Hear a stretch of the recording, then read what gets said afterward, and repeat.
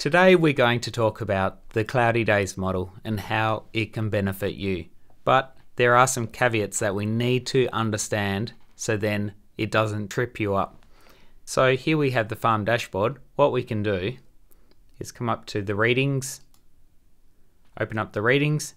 Now we can see the readings on this farm, so 14th of July, 10th of July, 8th, 5th, 3rd of July. So if we click on the 14th of July, now I know this is a cloudy days model.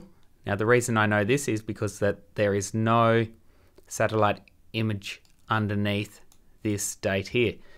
So if I go back a day, I can see that there is satellite imagery here. So if I click on NDVI, we can see that there is a satellite image that we can now assess.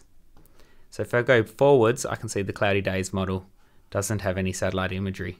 If I go back a few dates, we can see that there is satellite images.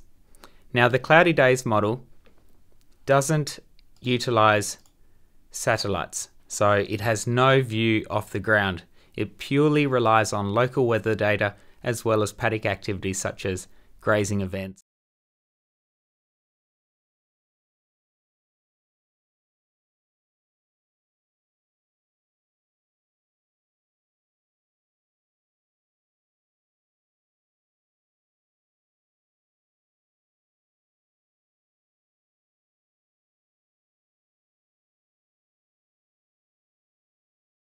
So without the satellite image, there is nothing to then correct the cloudy days model.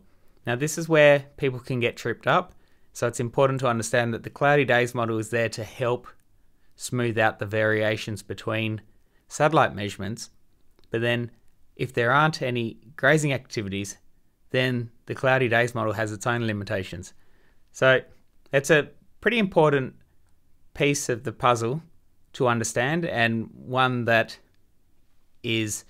makes the remote pasture measurements all the more special. So you get all these satellite pasture measurements coming in every week, and then in the case that you have a cloudy week, then you are supported by a cloudy days model which is very robust and smooths out all of that variation.